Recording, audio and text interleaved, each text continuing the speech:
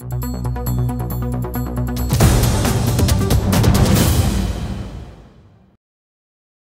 lot of talk in the industry about cloud gaming and what it means to gamers, what it means to marketers and consumers.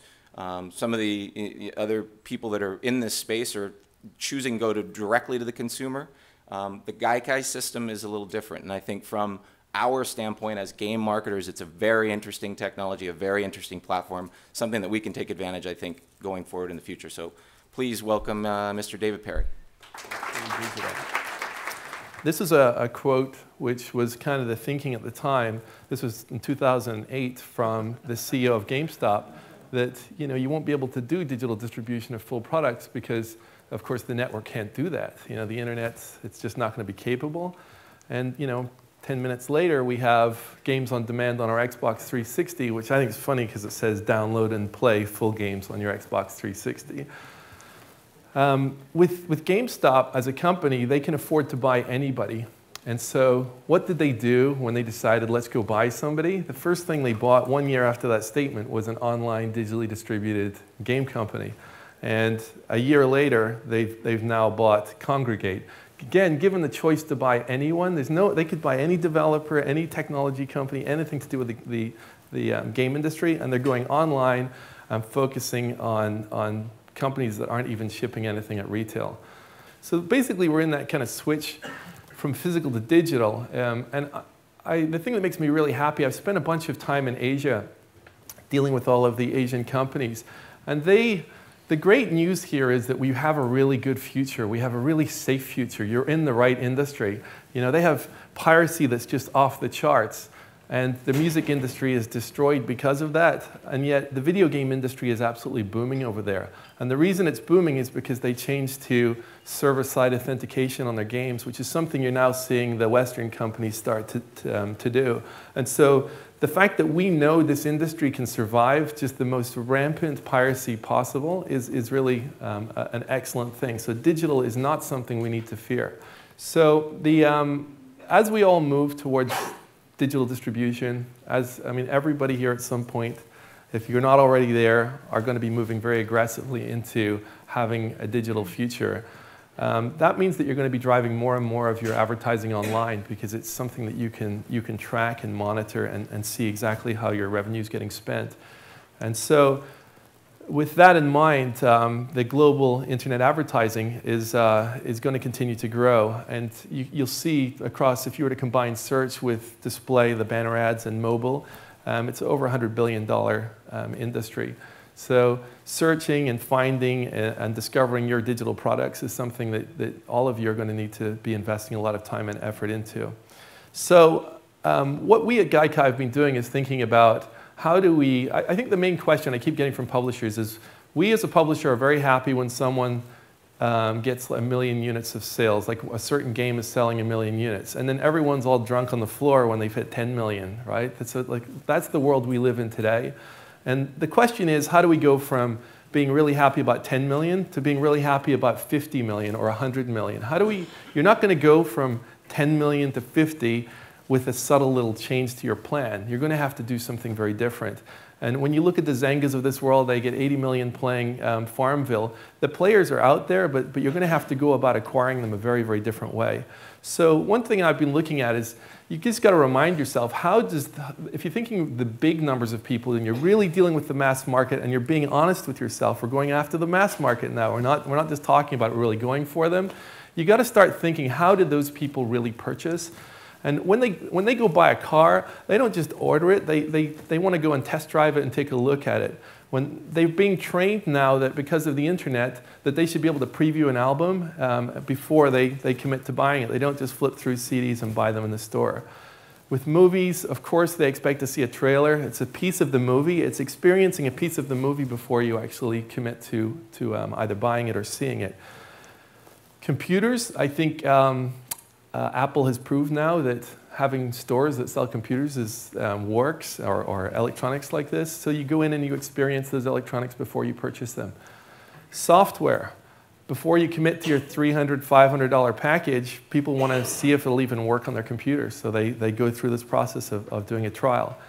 You go to Costco, someone stuffs a piece of food in your hand. They want to convert you right on the spot. You know, if that stuff tastes good, they're going to be able to get you to drop some in your basket.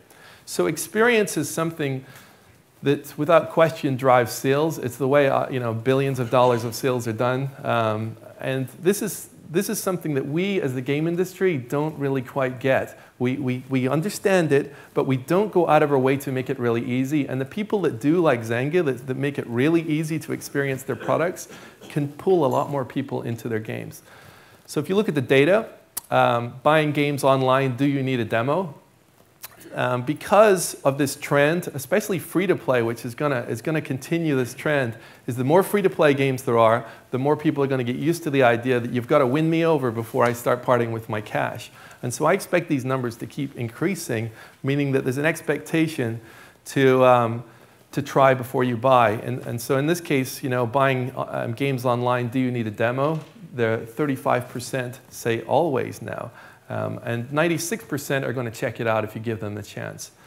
If you ask gamers where do they want their money spent, they don't say, hey, can I have some more billboard ads or can I have some cool magazine ads? They want game demos. It's the #1 choice. And the #2 choice is in-store game demos. So they're pretty clear on that. It's amazing how many, when you start playing with the MMOs, I was the chief creative officer at Acclaim. I was tracking 400 MMOs at one point. It is stunning how many of them still require registration before I can do anything. I haven't seen anything, but I have to register. Then you've got the download. I had someone yesterday call me up. They have a 28 gigabyte game, which they're trying to get people to download. And it's like 28 gigabytes, when they see the math, when they actually see how that compounds that top number, they're going to panic. And so then you've got your cost of the move times a number. The times the number is how much friction you've put in front of that user to get them to try the product.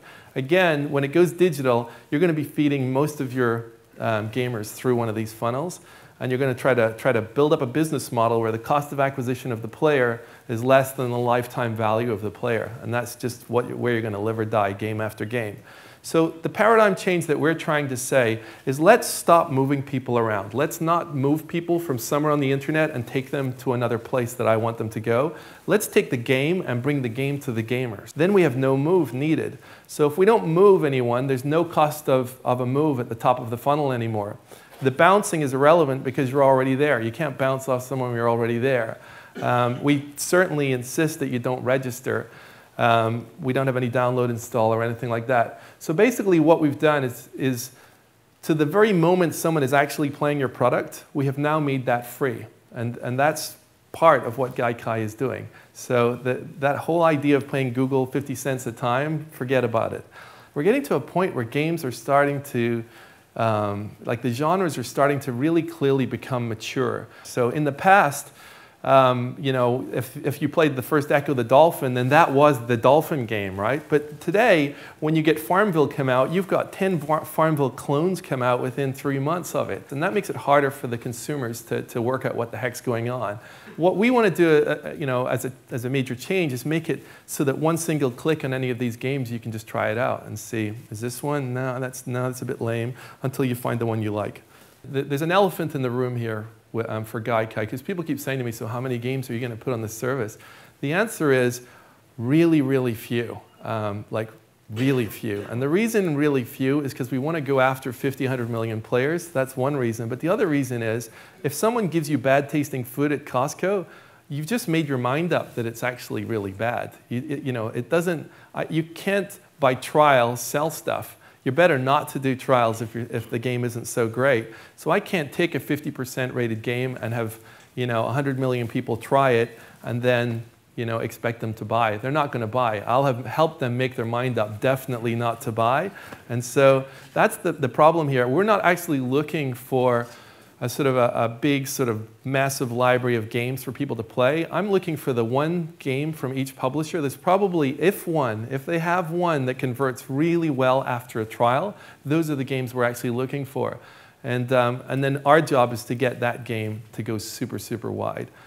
So Gaikai is basically a gaming cloud, and our goal was to make it so that professional, like really real professional, state-of-the-art games can play everywhere on the web. The wall between video game marketers and consumers has crumbled.